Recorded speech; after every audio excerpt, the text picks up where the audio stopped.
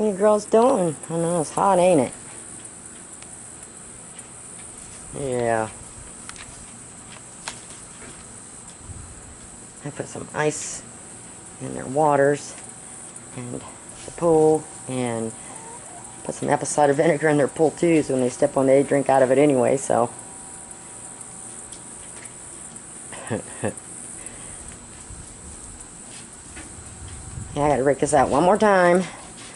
And I got cabbage and breadcrumbs around here.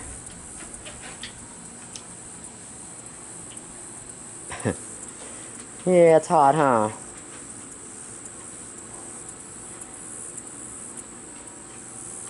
Egg salad's always hanging around Louise.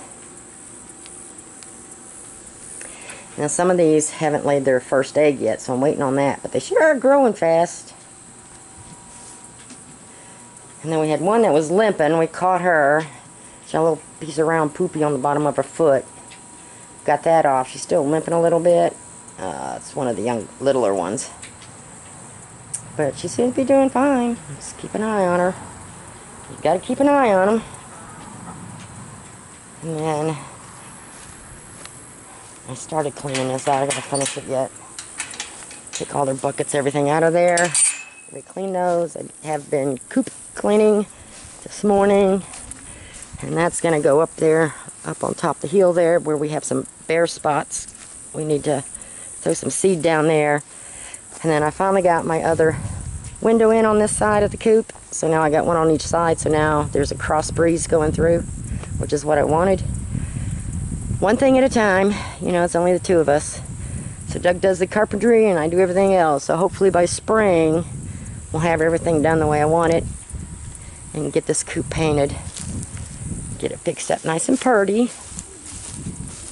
And I'll leave the bottom windows open. I still have more cleaning in here to do. Oh, I made a mess of stuff putting the window in this morning, but we did get a piece of plywood up there so that they quit sleeping up there at night and pooping. I think it's tilted enough. If that don't work, we'll try something else, but I need to get rid of these boards too. I'm just going to leave the 2x on there. I don't know, I might leave that up there, but the piece of plywood wasn't long enough, so I stuck a thing up there. I got to block that somehow. But now I've got both these windows are open, so it does feel a little better in here now. Not as hot and coopy for me to clean out. I still got to clean all this out because I just do the layer system underneath the perches. So I got to push all that out of here. And then that was my good straw that they got into. I just shoved it up there. So I need to take all this out, re-sweep everything, and I think we'll get there. And then we have to put another fan in because this little one just is not working. He's got a solar fan up there, but it's too close to the outside, so we have to put a piece of wood up there. And we'll probably need one or two more of those just to keep the air flowing. But it's supposed to be sucking out the air, but oh well. And I still got to get my shelves built.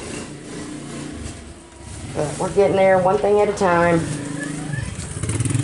And